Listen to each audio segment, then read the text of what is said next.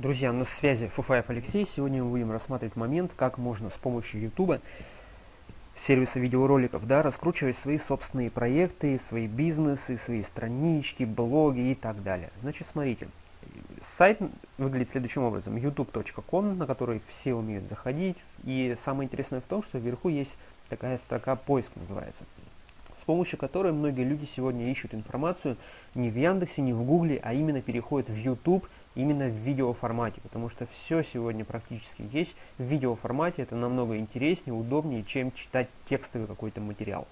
И как вариант, предположим, мы ищем какую-то информацию. Кулинария.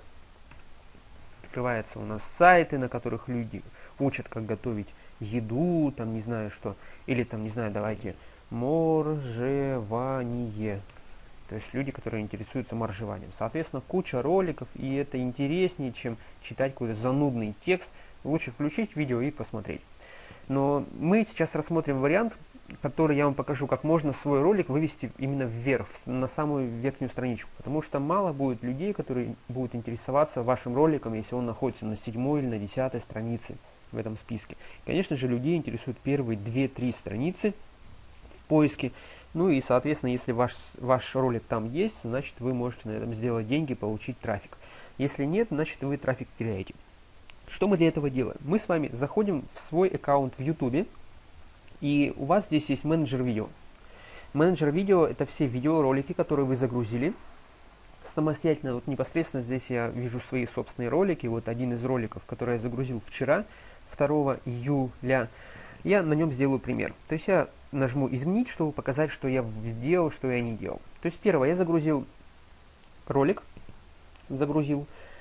Следующее, я сделал название этого ролика, и сделал описание, и сделал теги. И теперь очень важный момент. Смотрите, у меня ролик создан для того, чтобы обучать сетевиков, как можно подключать партнеров через интернет. То есть система, позволяющая находить партнеров через интернет. Соответственно, для меня важное ключевое слово, как подключать партнеров через интернет.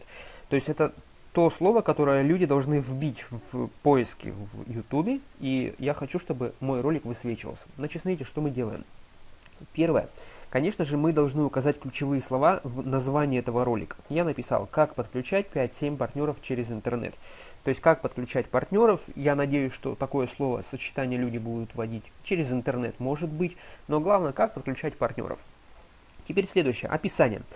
В описании я то же самое написал, как подключать 5, 6, 7 партнеров через интернет, ваш MLM-бизнес, сверхбыстрый метод, и указал ссылочку на свой сайт-воронку, которую мы создавали уже в прошлых уроках.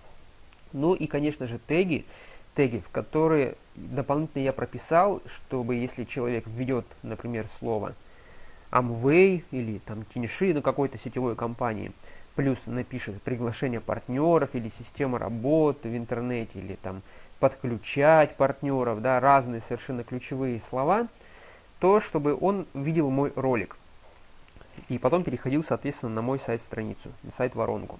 Значит, смотрите, что получается еще раз. Мы обязательно пишем ключевые слова в названии, мы пишем ключевые слова в описании, и мы обязательно эти же ключевые слова прописываем в наших тегах. Ну все, соответственно, дальше сохраняется у нас страничка, и у нас в менеджере видео, в наших видеороликах, появляется ролик с уже ключевыми словами. Он грамотно сделан. Теперь давайте посмотрим, как это работает в живом эфире. Мы заходим на сервис YouTube, на главную страницу, как будто бы это делает наш потенциальный партнер либо клиент. И в YouTube я ввожу, соответственно, ключевое слово. Я хочу научиться подключать партнеров. Пишу, как подключать партнеров. И смотрите, что получается. Во-первых, YouTube использует такой интересный алгоритм. Если ваш ролик новый, и в нем встречаются ключевые слова в описании, в тегах, в названии этого ролика, то смотрите, что мы добились. Мы добились то, что отобразилось 217 роликов с ключевыми словами «Как подключать партнеров». А на верхнем месте, на самом первом, находится непосредственно мой ролик. Значит, и здесь самый главный момент. Смотрите.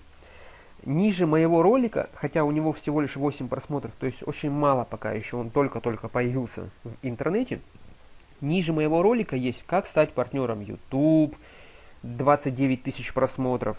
Как подключать к удаленному компьютеру 11 тысяч просмотров, 181 просмотр, 1500 просмотров, 1600, 10 тысяч просмотров. Да? То есть совершенно разное, большое количество достаточно просмотров роликов. А наш ролик, который совершенно свежий, только сформированный и запущенный на YouTube, он на верхней страничке. Соответственно, человек переходит по этой ссылочке, смотрит, как подключать в MLM бизнес, и внизу он видит описание, как подключать партнеров в MLM бизнес через интернет, сверхбыстрый доход и ссылочка на наш сайт-воронку. На этом урок наш заканчивается. Желаю вам большого трафика. До следующих уроков.